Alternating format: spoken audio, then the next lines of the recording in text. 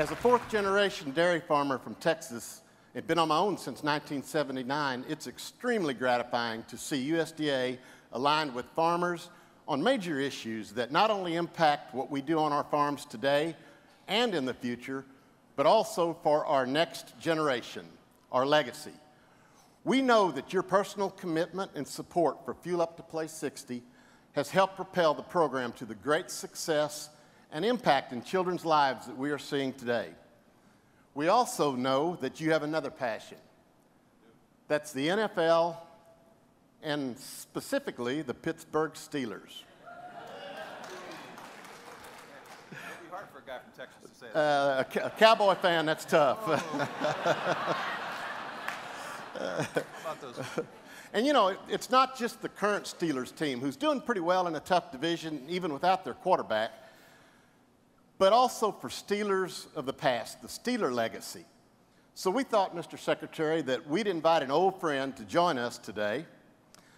We thank you for your commitment to farmers and to the children and to our Fuel Up to Place 60 program. So we have a special guest. This person is a true Steeler great. He played in 9 Pro Bowls, 5 AFC championships, 4 Super Bowls. 2 against the Cowboys. 2 against the Cowboys. You had to bring that up. A lot of you guys, like I was back in the 70s, that really watched football will never forget the legendary Immaculate Reception play. He was inducted into the Pro Football Hall of Fame in 1990. And he also has a shared passion and commitment with you and dairy farmers around the country to provide healthier foods for our nation's youth. An alumni of Penn State University, he served on, Oh, there we go. He served on the advisory board for Penn State's Center for Food Innovation. In fact, in 2009, he was named a Conte Professor by Penn State's School of Food Hospitality Management for his commitment to better, more nutritious foods for kids. Sounds like some of our programs.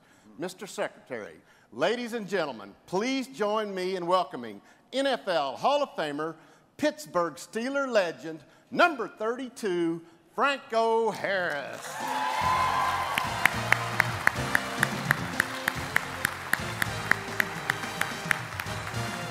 Professor, it is an honor to meet you. Well, thank you very much. Can I show you something? Absolutely.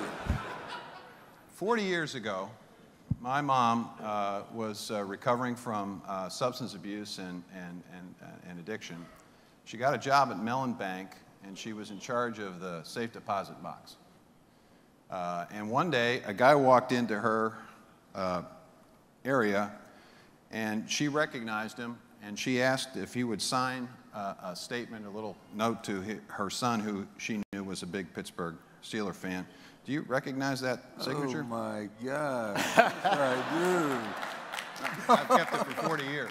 Oh, my God. Mr. Secretary, well, I guess you don't need this new one then. Oh, oh yeah. I've got 2 boys.